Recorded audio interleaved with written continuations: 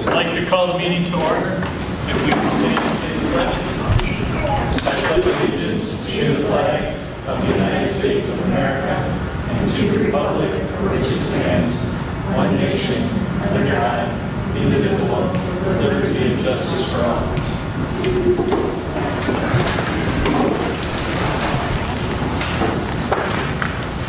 We have no written communication. Have we had any board or committee updates, meetings since the last meeting?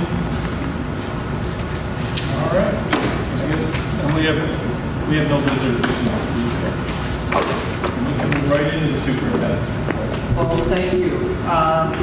I'm pleased to welcome members from Turner Construction and Newbury Architectural, as well as our Director of Facilities, Mark Rampado, and Mrs. Bazinski here to talk about Phase 3 of our capital construction project, which we just had the pleasure of viewing firsthand.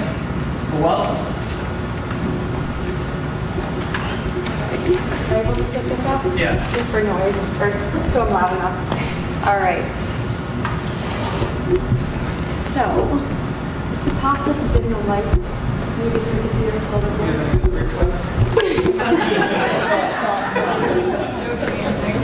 Okay. Okay. All right, awesome. Just want to make sure you can see what it looks like before. So just a little background. We began work on February 28th, disassembling the serving line that was currently in the cafeteria and kitchen space. And we created the temporary kitchen over in the South Gym area.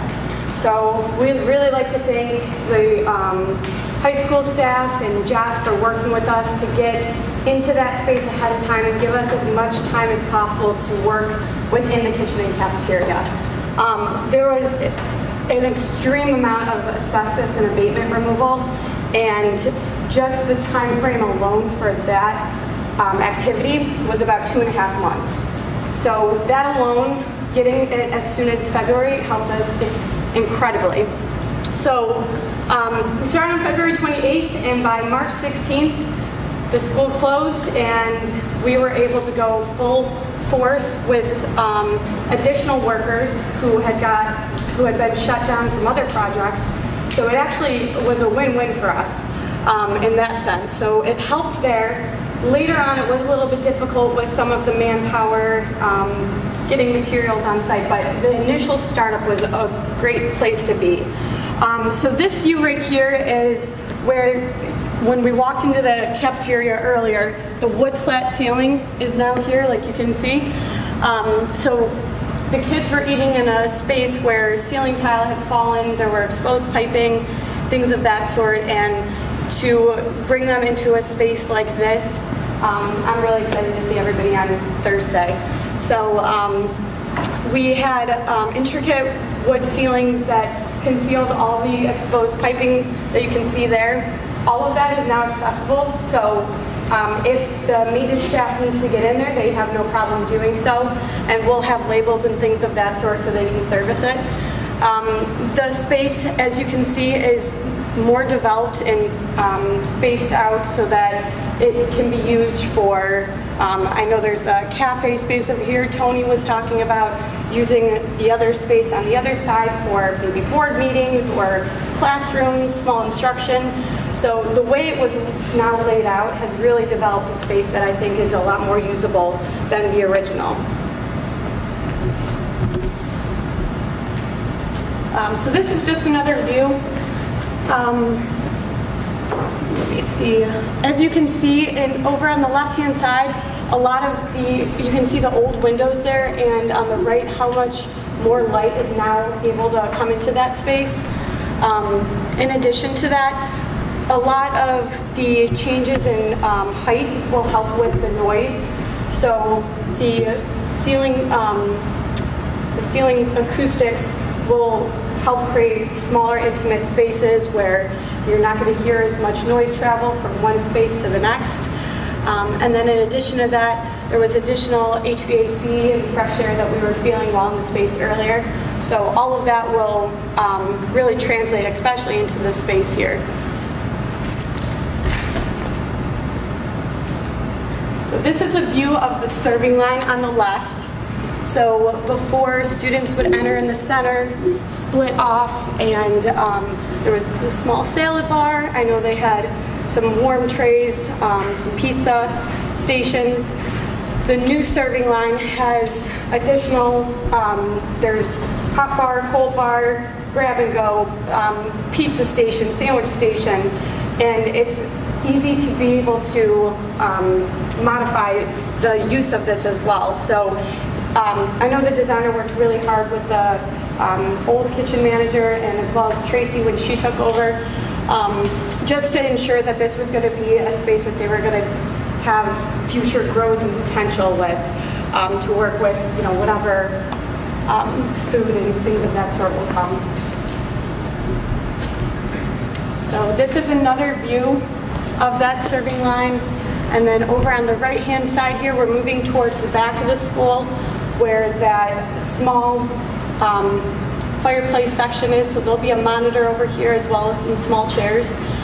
Just another space that was broken up in this new layout.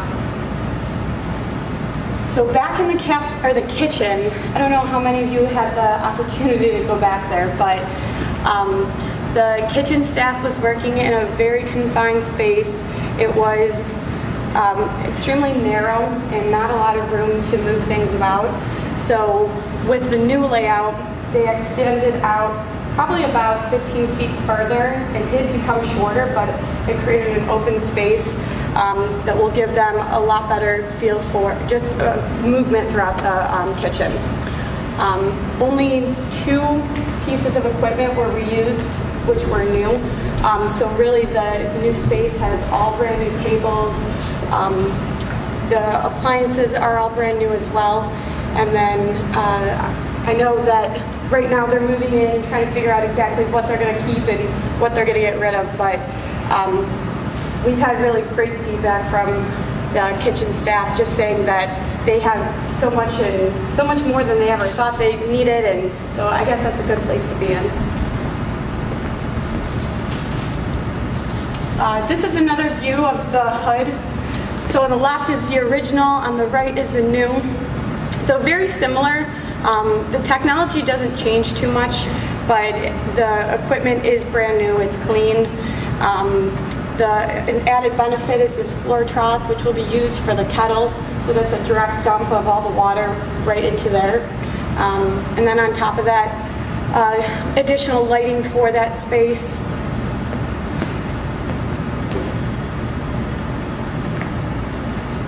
Now the basement corridor here, this is where the art and home ec rooms are. So on the left-hand side, you can see just the brown old flooring. It was about 2 inches thick that we had to remove, and that would also contained asbestos. So between that and then within the classrooms, the floor continued, and there was abatement of the ceiling, the plaster ceiling as well. Luckily, this corridor had been done on a previous project, which helped us save some time on the schedule. So on the right shows some of the progress. As you saw as you walked through the space today, that's been cleaned up even more so with paint and ceiling tiles. The bookstore, that space will get wrapped up shortly. Sometimes we have to prioritize our time in making sure that the space is able for students and staff to occupy, things like that, taking a little bit to the wayside, but that will get wrapped up very soon. On the left-hand side is the old home ec room. So mismatched furniture, old cabinets that were cracked and just abused over time. The space was really sectioned into one teaching space and then the cooking, whereas now you'll have tables that will the teacher will be able to do teaching instruction over near where the kids will be cooking, as well as the other side. So that gives them more versatility there. Where this picture is taken is where that demonstration table is. So directly behind it will be a monitor for instructional space. There will be a camera so that they can actually show what's being prepared, and the kids can see from that view as well. And then the art room here, this poor space between just how much was in there and all the different flooring. There was tile popping, old trenches that were along the perimeter wall that had started popping up over time as there were old steam lines in there that heated up. That was all gutted. The ceiling was removed, the new windows. This is a progress shot, so really this was about a week ago. So you can just see how quickly progress changes in just a week. Now there's furniture in that space. There'll be a few cabinets that are placed on, a countertop that will get placed this week. So all in all, this space will be wrapped up very soon. That's it. Any questions? I just wanted to say, so in the handout that you had in front of you, that was taken probably in the beginning of the last week of August. And we walked the space today, so you can just see how much has really taken shape within 5 days, working days. So just the sheer volume that gets put in place towards the home run. And again, just a beautiful space. I'm really proud of our team, the Lights team as well as the district. I just want to give kudos to Mark Rubato and his team as well, and Laura as well, working out of the district offices, making things happen and clearing hurdles and allowing the progress to happen and take place smoothly. I thought things went very smoothly this year, considering the fact that we had places in the pandemic and we were able to accommodate a lot of things and do a lot of expedited materials to keep things flowing in the job. One of the things that was super important that Brittany mentioned earlier was being able to be identified as an essential workplace, which we were able to establish immediately, which was great. So that just really allowed us to accelerate the schedule. You can tell by the last couple of months the school districts were kind of catching up. All of a sudden they said, yeah, let's go. And at that point it was ready, it was July. So a lot of the workers started getting stretched. And we were able to really bring it home right before that happened. So I just want to say thanks again to the district also. Without them, it wouldn't happen as well. Yeah, really significant transformation in that space. Wide open, bright, welcoming, warm. So what you don't see is a lot of hard work and long hours behind the scenes.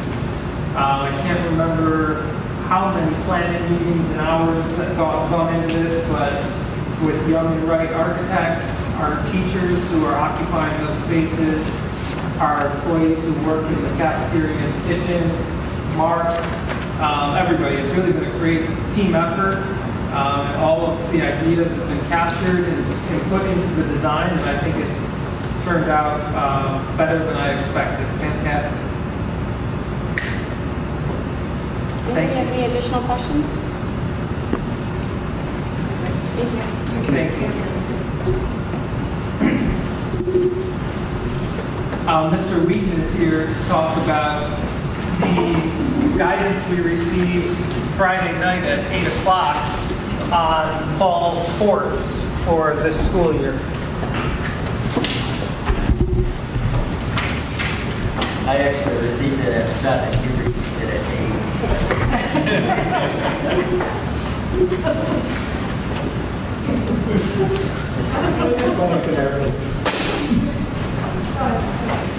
Hey, if you don't have a sense of humor through all of this, right? Sometimes it drives my wife crazy. All right, so you all should have a handout that looks like this. This is the presentation that's up on the screen. Nothing flashy. Again, came out to me at 7 o'clock on Friday night, so I spent some time over the weekend deciphering the information. I got it at 6:45.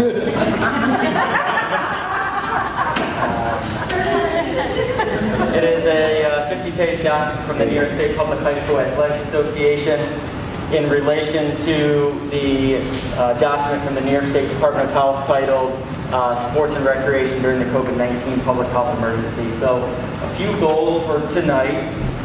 One, to update you on where we currently stand with athletics. 2, to give you some updates regarding to New York State Department of Ed and NISFA, New York State Public High School Athletics. An overview of the guidance documents which we've received so far. And then lastly, I'm looking for some guidance, or we're looking for some guidance on how we're going to move forward. Section 6 has sent out a survey with some different scenarios for us to consider. So I'll jump right in. Take my mask off here. All right, so our current status, we're on hold until at least September 21st. There have been no practices, no captain-led practices since the end of last winter season. We've been completely shut down for at least 6 months now from last March. Our coaches have done a phenomenal job of connecting with kids. We've asked them to do that. I truly believe that they have done that with our kids in many different ways. This past spring was a testament to that from all the different activities and events that we still did, even though we were remote. Fall sports sign-ups forms have gone out. They opened up on August 21st. It's typically 30 days prior to the start of the season. In addition, the parent portal in Aspen is open as well for parent consent forms. So what I'm getting at is we're continuing trying to move forward as much as possible with the information that we have. The APP process, which is the process for 7th and 8th graders to play up at the JV and varsity level, has also been in process. Fitness testing is scheduled for September 14th and 15th. Letters have gone home to parents to request their permission. Letters will be sent home via email tomorrow, allowing those kids to come fitness test on the 14th and 15th. Obviously, social distancing and screening, etc. will take place. Sports physicals are currently being rescheduled. Those are for students that do not have access to or have not been able to get a sports physical with their own PCP, their primary care physician. We will be offering those for our students as well. It may look a little different. It may be scheduled accordingly for social distancing and one student obviously in the nurse's office at a time, but we'll make that happen for those students that need that. Continuing our coaching staff, we have 4 new coaches that will be joining Amherst this fall. In addition to some movement within our football program, our 2 JV coaches are anticipated to move up to the varsity level. We have a varsity fall coaches meeting actually tomorrow to review some of these guidance documents. In addition to Section 6 was planning a meeting tomorrow as well to review the guidance document, give some guidance or some recommendations going forward, which I was told today. Oh, sorry. Yeah, I don't think it works. Doesn't work. It's been 6 months, since I've had All right, here we go. Section 6 was supposed to meet tomorrow, but I think they're pushing that off till Friday. Again, all of this is still kind of up in the air. The Booster Club is planning on meeting on September 14th, which is our next meeting to plan for the school year and discuss guidance document as well. What are we going to do as a Booster Club? Again, we're trying to move forward as much as we can.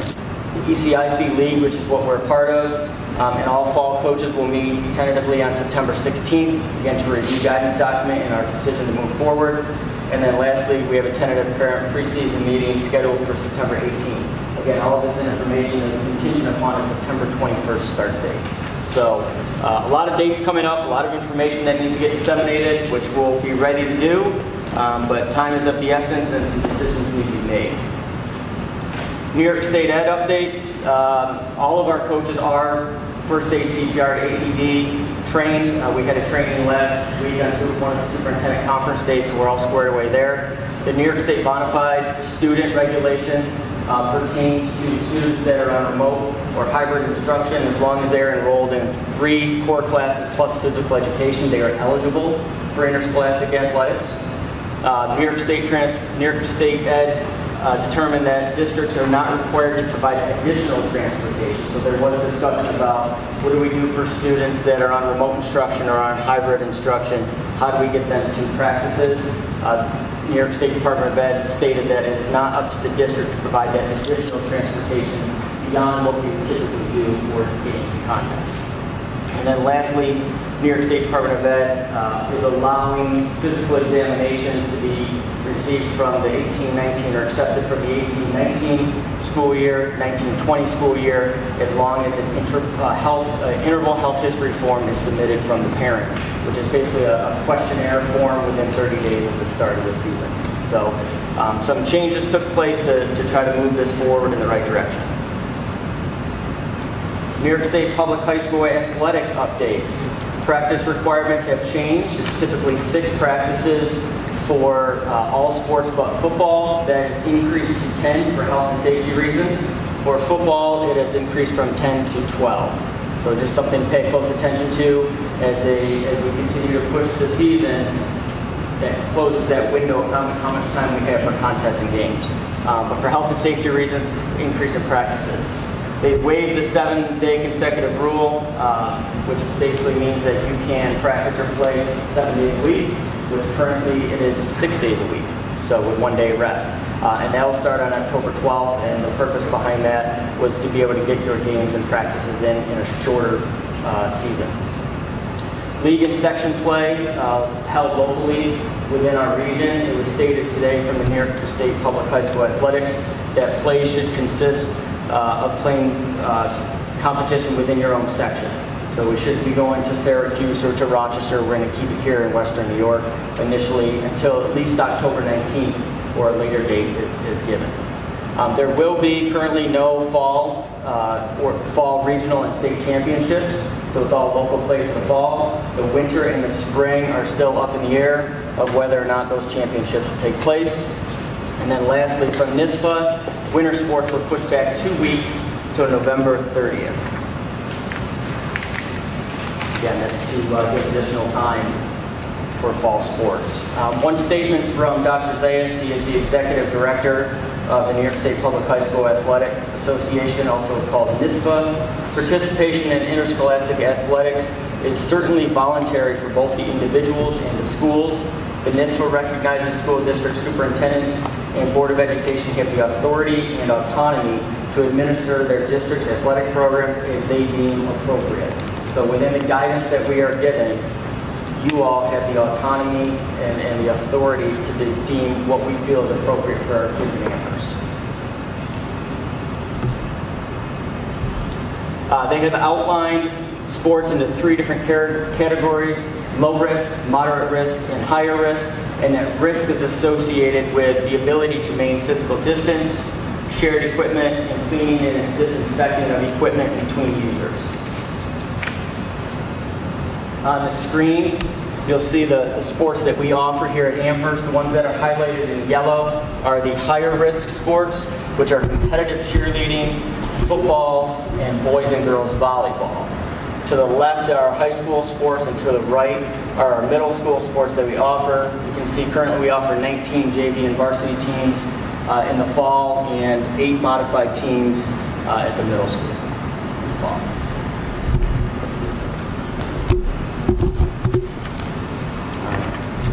So the current guidance document speaks to lower risk and moderate risk sports as being able to participate in practice and competition starting on September 21st. Those higher risk sports that I previously mentioned, football, competitive cheer, and volleyball, currently may begin practice but may not take part in competition until further notice, up until the drop dead date of December 31st, 2020.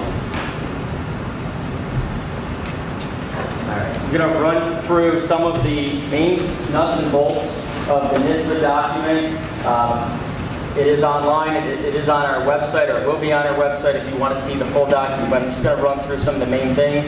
You'll see themes as we go through these. So generally speaking, for all participants, obviously things like washing hands, acceptable face coverings, clean and disinfect frequently touched equipment and surfaces, 6 feet of physical distancing. I've learned to say physical distancing lately because we want kids to be social, right, in athletics and physical education, so the term physical distancing. And then establish a hydration plan for student athletes. Those big water jugs out on the football field just are not going to work anymore. Right? The big water jugs behind the bench in volleyball is not going to work anymore. So how are we going to manage that to make sure our kids stay hydrated? Again, you're going to see similar themes as we go through this. So for student athletes, some main themes or considerations: physical distancing, acceptable face coverings, their own workout clothing, mouth guards in the mouth at all times, bring their own water bottle labeled, provide their own supplies to the extent possible. Obviously, a $300 football helmet isn't reasonable, but a mouth guard would be. Shower at home before and after games. These are just some considerations from the NISFA.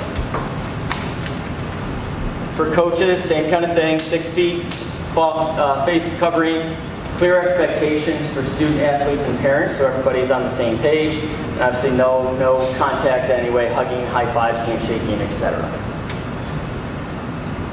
For us athletic administrators, there are a number of things that we need to go through to make sure that our students, our coaches, our spectators are safe at all of these venues. Things like staggered practice times, game times, limit game day rosters. That plays a part into how many people you may have on the sideline or how many individuals you're putting on a bus. Teams should be equipped with their own medical supplies, their own cleaning, disinfecting supplies, locker room policies to reduce density, communicating in advance with all of our officials to make sure that they understand where to go in our facilities, reduce density on the bus, train coaches on proper use of cleaning and disinfecting, which we've already done with our physical education staff as well. Our custodial staff has done a nice job to run through some of those protocols. For spectators, so as it relates to our community members, our parents, grandparents, etc., 6 feet as always, cloth face coverings, disinfecting your athlete's equipment after practice and games. Here's a big one, limiting 2 spectators per rostered athlete. So again, it's that whole approach to reduce density. So if we're going to have a football game, if we're able to get to that point, it would be 2 spectators per rostered player. So that's just something that we have to manage and we have to monitor. And then obviously would follow all school section and league policies. So if we have some specific school district policies, we adhere to those. If there's specific ones to the section or to our league, we have to adhere to those. The part to that that's very important is because it's not just within our school district, we travel to other school districts, we all have to collaborate together to have very similar, if not the same expectations. If I go to Star Point, it needs to be very similar, if not the same. If Orchard Park comes to us, it needs to be very similar. And that's where our league and our section needs to get on the same page. For officials, it's basically the same kind of deal. One thing to note for officials here is they are responsible for game management. They are not responsible for the social distancing, the PPE, the cleaning and sanitizing. That's a piece, they're responsible for the game management. So that piece of athletics will be on athletic administrators, our game management staff, and those workers that we have. Facilities, so Mark Rampato's crew, limiting capacity to 50%, 6 feet of social distancing, waiting lines. We saw it this past spring with graduations, some other events that we had. They did a really nice job of signage, marking out certain areas where folks can go. I envision the same thing would be for athletics, creating bi-directional foot traffic, one way in, one way out, clearly identifying which gate to come in and which gate to leave, and then if we do get to the point where we sell tickets, to have them contactless, which we've already partnered with Tickets Ticket, which is online tickets that we could use, and it's also a way that we can track who's coming and going and maintaining that 2 spectators per contest. Screening, so daily health screenings, which we already have in place for our kids and our staff across the district. The piece that comes into play is how about students that are on remote or they're on hybrid and they're not in the school day that day. We still are required to screen those students in some capacity. Our coaches will need to have a roster of who's on cohort 1, cohort 2, etc. and we'll have to track that accordingly and really do a good job of keeping track of those cohorts of kids for practices and games at all times. All right. Sports-specific considerations, I am not going to bore you with all of the details of it. It is in the document, but just one example here. In the sport of cross-country, meets should consider using staggered or wave interval starts with a 1 minute in between. So again, just a sport-specific strategy to help reduce density, create space of social or physical distancing, etc. And again, that's all right in the NISFA document. That is the piece tomorrow when I meet with our varsity fall coaches that we will go through in detail so that they understand what the expectations are for their specific sport. Okay, so what are the next steps with athletics? Complete the Section 6 Interscholastic Survey, which you have a copy of, and I'll go through that in a minute. Evaluate the Section 6 decision, which we're expecting by the end of the week, and then continue to prepare, educate, inform our community, our student athletes, our spectators, parents, etc., as we attempt to move forward with interscholastic athletics. So a lot to digest. I spent quite a bit of time over the weekend digesting these documents. I think it's at times it's a contentious topic right now in the media and where we're going with athletics. We see a lot going on with collegiate athletics. We know that kids benefit from sports. That is proven through research. We know it's good for kids, but we also have to be aware and cognizant of health and safety as we're reopening schools as well. So with that, Section 6 had sent out last night a survey looking for athletic directors, superintendents, Board of Education to weigh in on some of this information. So I'll just kind of go through it quickly. It's this form right here. There are 4 different or 5 different scenarios for us to consider. And just to add, Section 6 is made up of 78 school districts. So they're trying to get information from each district and to get something out as it relates to this guidance that's a little consistent across the section. So they've given us 4 options and then an all-encompassing other. And Mr. Wheaton and I have looked at this, and we think we have the option that we would put in as our survey response. It's not a vote per se, it's just a survey for them to consider. But we also wanted to make sure that the board was on board before we respond. Okay. So option 1 would be very similar to what I just presented. A September 21 start date. Our higher risk sports would be allowed to practice. Our low risk and our moderate risk sports would be able to practice and compete in games. Okay.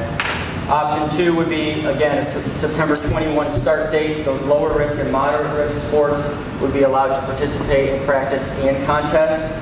Our higher risk sports would not be. The section would be looking to move those sports to possibly another season. Option 3 would be to push back the start of the season 1 week to September 28th to allow for more time for schools to reopen their buildings and get kids in the building. But it follows the same strategy as option 1, where all sports would start, higher risk would be practiced only to start the season. Option 4, again, starting on September 28th, 1 week later, low risk, moderate risk sports are clear to go, with higher risk sports on hold for the time being until a further decision is made to either move the season to the winter or spring. And then lastly, option 5, which is an other, right, leaves it open to some interpretation. From my conversations with colleagues within the area, within the section, option 5 has been discussed as the potential for moving all 3 seasons to a condensed season that the NISFA had proposed back a month or 2 ago, which was winter season starting on January 4th, going through to March 13th, fall season starting on March 1st, going through till May 8th, and then the spring season starting on April 5th to June 12th. Again, number 5 is open to interpretation, but from speaking to a handful of my colleagues, that seemed to be probably the best suitable option for an other option if we were not going to start this fall. I can tell you that Section 6 is hopeful to start this fall, but they're looking to survey all of their member schools. What would be the downfall of the condensed season plan? And you have a handout that outlines that, that you've been given. So it's more detailed on the back where it has the seasons. What would be the downfall if our section went with the condensed plan, but the rest of the state didn't? Right, so the downfall of our section 1 with the condensed season plan would we would most likely eliminate ourselves from any regional or state championships. For winter and spring. For winter and spring. That's already out of the question for fall. Winter and spring regional and state championships are already being planned. tentatively planned, but we would most likely eliminate ourselves from that opportunity. One of the positives of a condensed season, given that we're back to quote normal by that time, is every team would have an opportunity to play. The risk we take in the fall a little bit here is if we get started and God forbid we have to shut down remotely, that season may get either pushed or go away entirely. So there's a little bit of risk there on what our decision is. Well, it seems like the other issue though is, let's just say you're a 3-sport athlete, you have to pick a sport, or if you're a 2-sport athlete, you have to pick a sport. Right. Yeah, so there's overlap. If you look at the schedule of the proposed condensed season, there is overlap. So to your point, student athletes may have to pick 1 or 2 sports. With that being said, whereas our current model, if we were to take place in the fall, we would try to keep our system the same, where you could play 2 and 3 sports and not have an issue with it. We also do have many 2 and 3 sport coaches as well. I can think of many coaches on our football staff that coach lacrosse. Mr. Kenzie is one that just comes to mind right now here at Kenzie. Coaches football and lacrosse. That might run into an issue if, say, the football season moves to the spring. So, there's a number of factors. It's not going to be perfect. At the end of the day, we're trying to provide as many opportunities for kids to be active, for them to participate, to have the most beneficial high school experience as possible. It's going to look different, but we know that this year's going to bring. Well, the reason I was mentioning the time that I received the guidance on Friday was as a compliment to Mr. Wheaton, because we expected it around 1 o'clock Friday, and it was delayed. And in anticipation of it coming out on Friday, we had put this on the agenda because we know it's a topic many people are interested in. And I wanted to give him credit for the work he pulled together over the long weekend for tonight's meeting, in not only reading and deciphering the document, but being able to present it to you, all of you.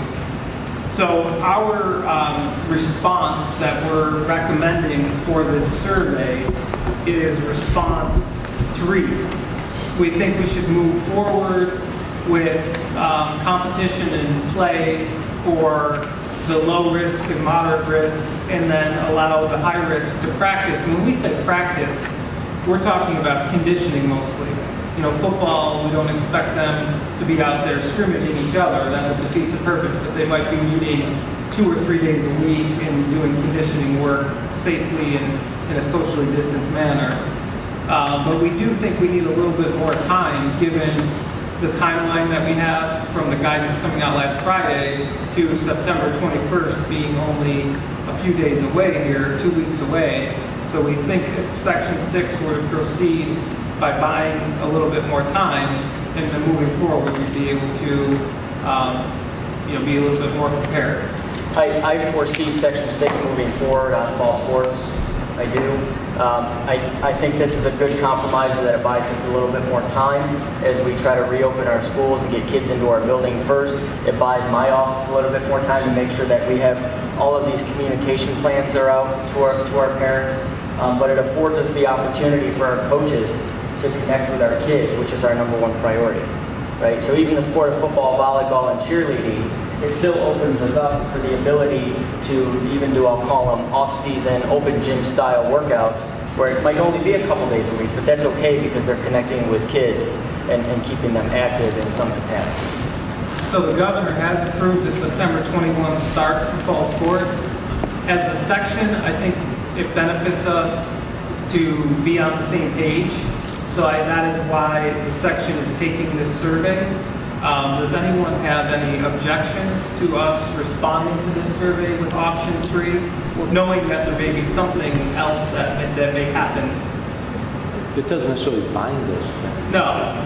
It's simply a survey. It's not even a vote. They're just collecting data, but they wanted districts to be aware of the conversations that were going on so they can be informed on the decision to move forward.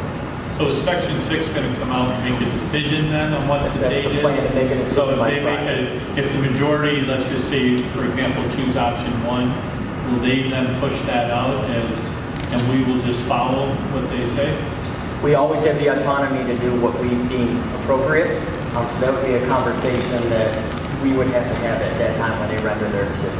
But I think we would, I mean, most likely we would follow it. I don't think that puts us in a very favorable position Well, no, it in our doesn't put you in community if we it puts you in a tough position because if teams are practicing from September 21 and we wait till September 28, Right. we're 6 days behind the 8 ball on practicing and getting ready for competition. Yeah. So to answer your question, Paul, yes, we would, after the section makes a decision, we'll follow it. Now is just our opportunity to put input into the decision. The only issue I foresee is there's the one sport that doesn't have lights is golf. And they're not going to be able to finish the season and restart. I mean, they're already starting so late. They're going to have a hard Golf time. and tennis are two that will struggle. Fortunately for golf, though, there are no practice requirements for golf. They're considered training, so they do not have to go 10 days. They could literally have a one-day tryout and compete the next day. Yeah, they were, I mean, I guess we don't have an official plan yet, but I guess that was already, the thought process. But I just wonder if there is some kind of hybrid thing where there could also be a spring session or I something. can tell you, I spoke to our league executive director today, and there was conversation about boys golf taking place in the spring, which is actually the way that the state runs it. The way that we run it in our league is boys play in the fall, and if they qualify for the state championship, they have to wait till the spring to play. So there's some flexibility there as well. I can bring that to the league to discuss. So there is a lot of discussion that needs to happen at the section level and the league level. They're asking for us to return this tomorrow by noon. So, we didn't want to we wanted to inform the public and all of you. But at this point, we were leaning towards selecting option 3, as long as there's no objection, knowing that there's, 78 districts that will be responding, and the section will take that information. Does anyone have any objections? No. But there is some discussion that they might move sports. They were talking about maybe moving football to the spring and baseball or softball to the fall now. So all of those decisions are still forthcoming. They're just gathering input. So thank you for that. Thank you, Mr. Wheaton, for... Can I ask you a question? I saw a reference in the paper to cross-country, field hockey, and soccer playing with mascot. Yeah. So that question, I had a Zoom meeting today with Robert Zayas from New York State Public High School Athletics. He answered that question. The state DOH guidance document references all individuals should wear masks if they cannot maintain 6 feet or greater. For sports, the way that they reference it, I should read it direct here, but basically the way that he explained it was if student athletes cannot tolerate a mask while playing or practicing, they do not have to. Even if there's not enough distance. Even if there's not enough distance. So The guidance is they wear a mask and practice in games. the guidance says they should wear a mask anytime 6 feet cannot be obtained. If they cannot tolerate a mask during physical activity because of physically exertion, if I'm thinking of the sport of soccer, up and down the field all the time, wearing a mask might not be tolerable, then I don't have to. And who's the judge? What's the criteria? Can my son just say, Your son said, Coach so-and-so, I can't, Coach Nunzio, I don't feel comfortable wearing a mask, Coach is going to say, okay, you don't have to wear a mask. Yeah, because it's 6 feet, it's our rule. Directly from the DOH. Okay, thank you.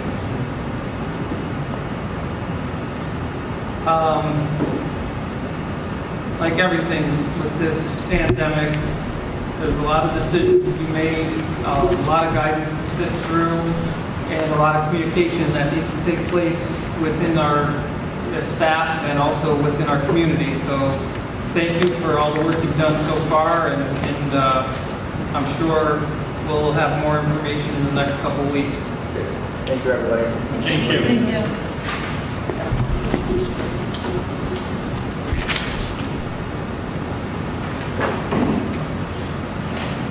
I wanted to give you a pre-opening update on where we've been since the last time we met in July.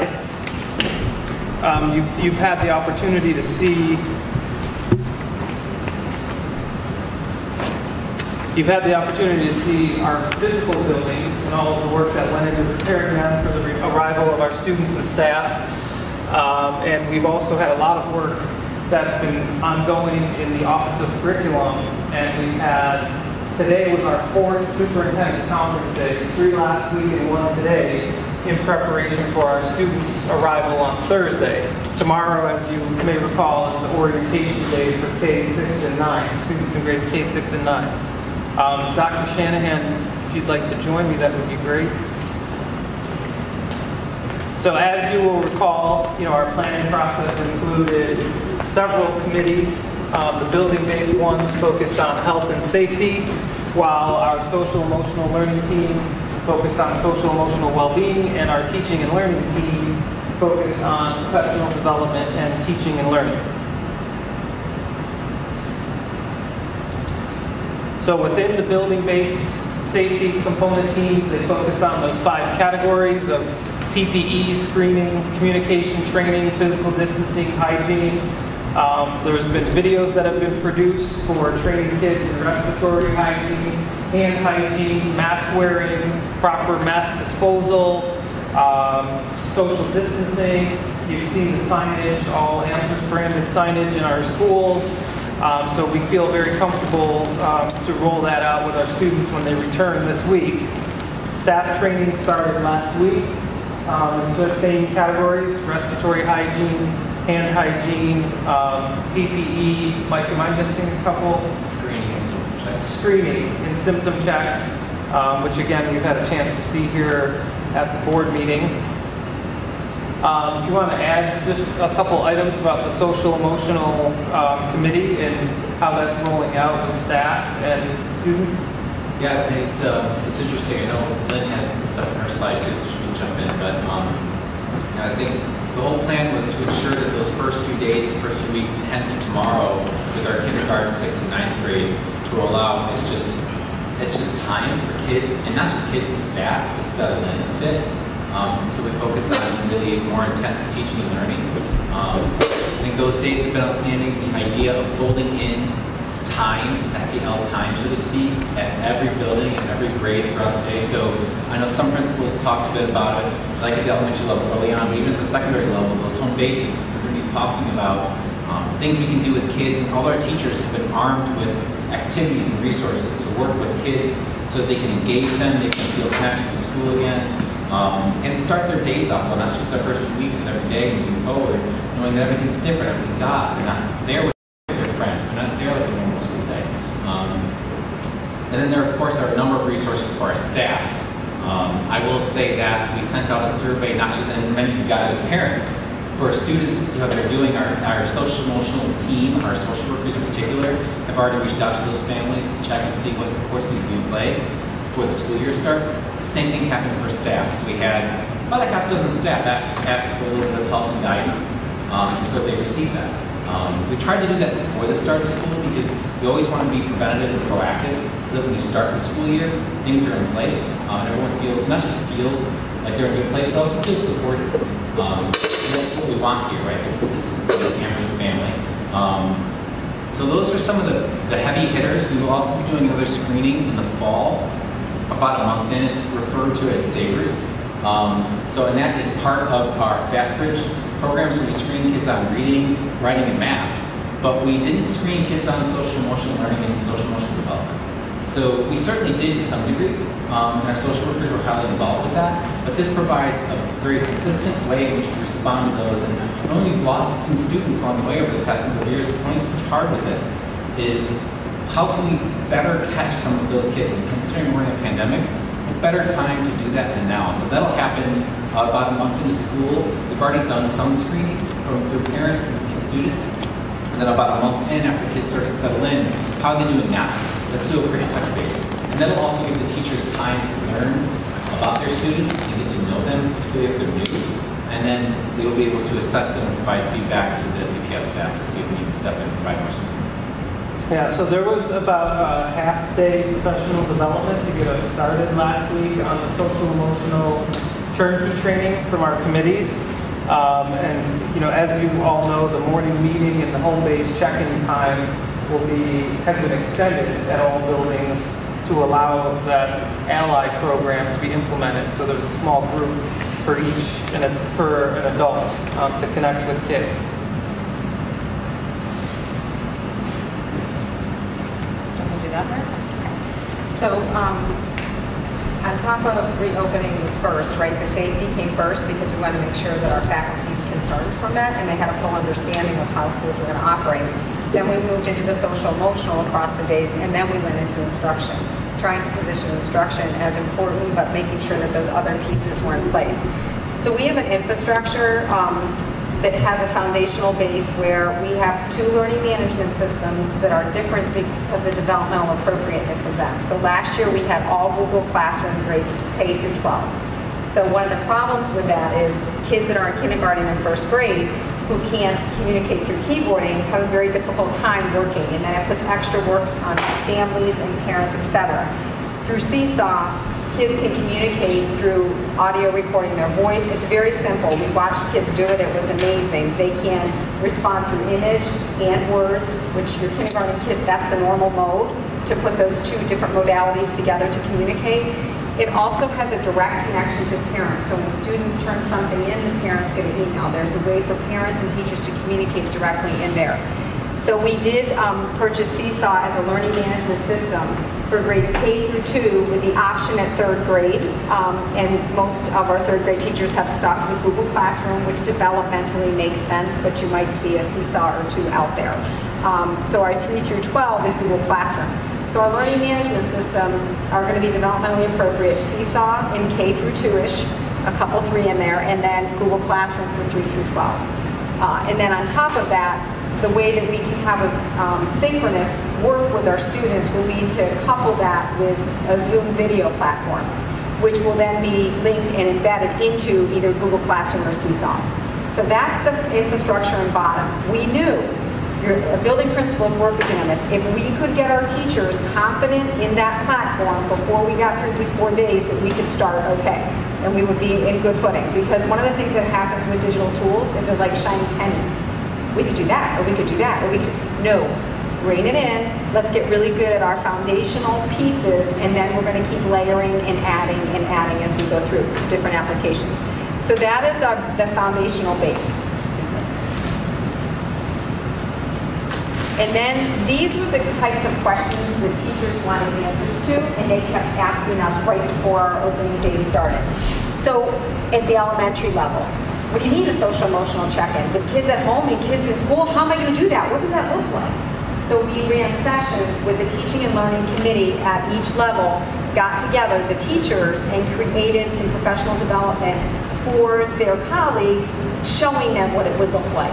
So here I am in Zoom, how do I get my kids in?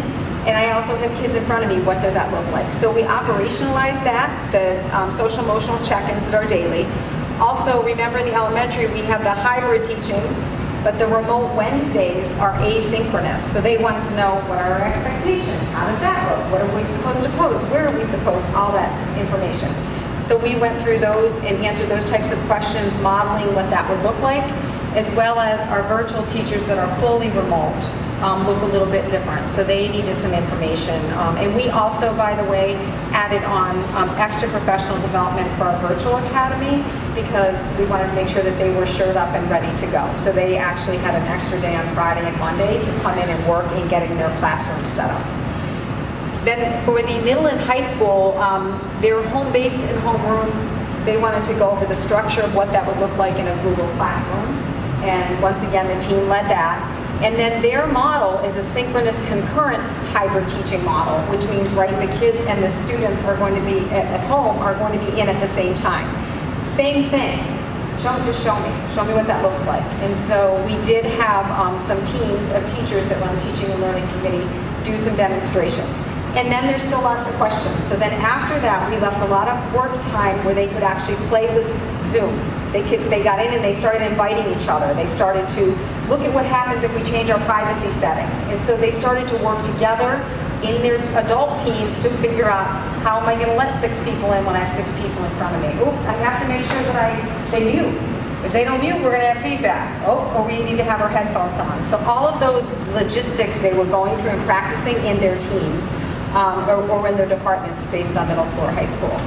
And we also talked about what expectations were around that remote Wednesday. What does that look like? We're still going to do that check-in, but then what are we expected to do? Where's the work supposed to be posted? Those types of things. So it was more of really changing our teaching into this digital space and not in an emergency this time. So if we want to be really good at this, what does it look like?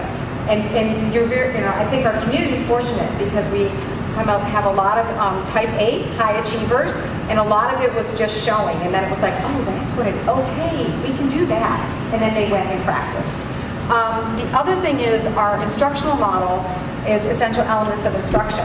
And so our teachers wanted to say, how does that fit with this digital learning space? So we did have subcommittees work on that. So they actually took our instructional model, which I think is the strength of the district, is to have a common instructional model, and they talked about and showed what does this look like in a digital space. And that also reduced anxiety for people that are perfectionists, like, oh, you mean I still have an anticipatory set? Yeah, and this is how you might do it. This is a tool you can use to do it. We talked about synchronously, a lot of times the best time to use video is when you're modeling or giving information or input, right? That's what research says. So that would be a good time that you might want to record something. Why? Kids can go back and rewatch if they don't understand. They can rewind to specific points in time. So those were all kind of the what-ifs questions that we were answering throughout the different sessions over the days.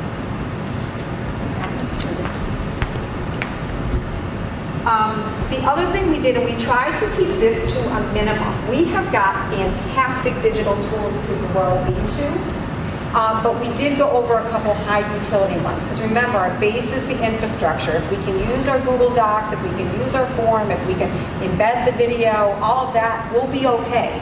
But some teachers wanted to know, what happens if I want to have kids annotate a PDF? What happens if I want to model something on a PDF and then open it up for them to write on? So Kami is a tool for it goes K to 12, but middle school and high school really wanted to get their hands on that and play with that. So we did run a session on that. One way we're trying to increase what we did from the spring to now is we didn't do something called guided reading, which is instructional reading, which is taking kids at the level they're at and pushing them to the next level in a supported way. What we did do was a lot of independent reading because it was an emergency closure. Independent reading is excellent. Research says the number of minutes kids have eyes on text is directly proportional to their success as readers. So we knew if we got kids reading during this pandemic, we would at least be moving forward. But now we have time. So now we're saying that's not good enough, right? Not for Amherst, not for our students. So we're going to add in a guided reading component. In a print-based version, the teachers currently use literacy footprints, and they have come out with a digital partner. That's their twin, right? So now we have ways to use those same books with kids in digital context. That'll take a couple weeks to launch, but the teachers are getting comfortable with that right now, and we're getting everybody on board. But that's a way that we are upping the ante from what we did in the spring in an emergency closure, is we're going to hit kids at their sweet spot in their instructional need and reading and move that forward. We're doing the same in math. In math, we had two other professional developments for elementary that went on. We purchased InSync. Our current math program is Eureka Math. And Eureka Math has a twin now called InSync. And it follows the same sequence as their print-based version. So now the teachers can use InSync if we go fully remote, if we're hybrid, or let's say I teach something to my hybrid kids, but I want them the next day to go watch a video to see it again. They can see it again before they do their practice. So what InSync has is video content that can demonstrate all of the different concepts being taught. It has ways for kids to respond in PDFs, fillable PDFs, which was important that we didn't have access to last year. So that is something that we did share with the elementary teachers over these days. And then the guidance is asking us to assess gaps. So we have got a lot of ways to do that for literacy already built in, and we felt like we needed to add something for math besides the formative assessments that we're already using. So EQUIP is a pre-module assessment that can be given before every Eureka module starts. And it takes the standards and or the concepts that will lead to the meeting of the standards, and it will tell us if how our kids are performing up and below, or above and below 3 grade levels. So the concept is measured if they're 3 grade levels below or above, we'll know, which means then we can differentiate our instruction to meet those students' needs. So those are some of the digital tools. There's a lot more, but we tried not to overwhelm, and we tried to get Google Classrooms up, get Seesaw Classrooms up, and get a couple of the high utility digital tools out for our teachers. And most important, we're doing everything. Jeff's turnaround so quickly. We tried to message the fact that, I call it, Penn Stater at heart, this is a grand experiment.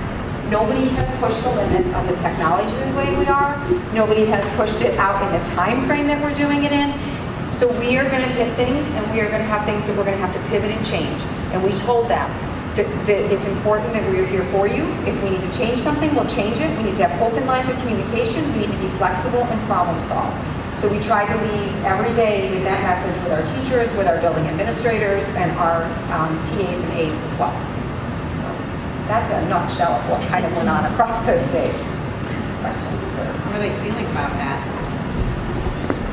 Good. They felt like it was more doable. I think it's just overwhelming. We have people that are really high achievers. The main thing is getting that concern down, and they're handling it. So today seemed to be a productive day. We gave them today to just really get ready, continue to get ready. And we try to do that all the way throughout the week. We teach you something, now go do it.